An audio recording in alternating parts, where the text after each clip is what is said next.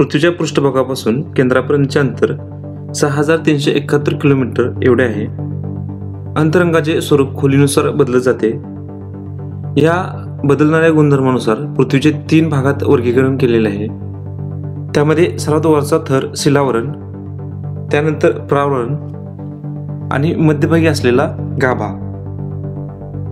शिलावरणाचे पुन्हा 2 भागामध्ये वर्गीकरण करण्यात येते, एक सियाल व दुसरा सायमा।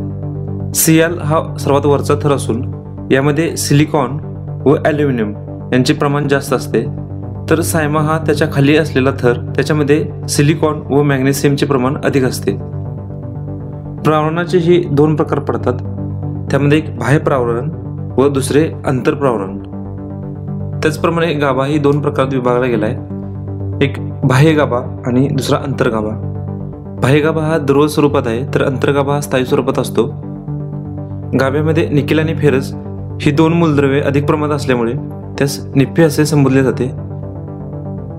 पृथ्वीच्या या वेगवेगळ्या थरांच्या जाडीमध्ये शिलावरणाची जाडी सरासरी 30 किलोमीटर एवढी आहे, प्रावरणाची जाडी 2900 किलोमीटर एवढी आहे, तर पृथ्वीच्या गाभ्याचा विस्तार 2900 किलोमीटर पासून 6371 किलोमीटर पर्यंत आहे। पृथ्वीच्या या विविध थरांची घनता तपासली असता सियालाची सरासरी घनता 2.7 ग्रॅम प्रति सेंटीमीटर घन इतकी आहे। त्याचप्रमाणे सायमाची सरासरी घनता 2.9 ते 3.3 इतकी आहे। प्रावरणाची सरासरी घनता 3.4 एवढी आहे। घनफळाच्या दृष्टीने पृथ्वीच्या 83% भाग प्रावरणाने व्यापलेला आहे, तर त्याचे एकूण वस्तुमान 68% एवढे आहे।